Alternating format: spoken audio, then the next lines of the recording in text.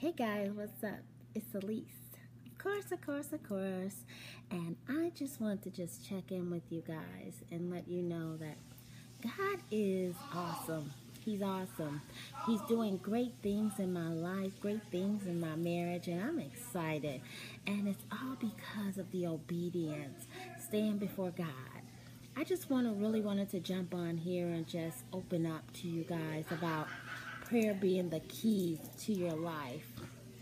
The scripture being the medicine that you need, the oil that you need. And I just recommend that you just continue to stay before God.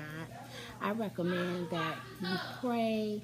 I recommend that you continue to love your enemies, your haters, uplift one another, and do not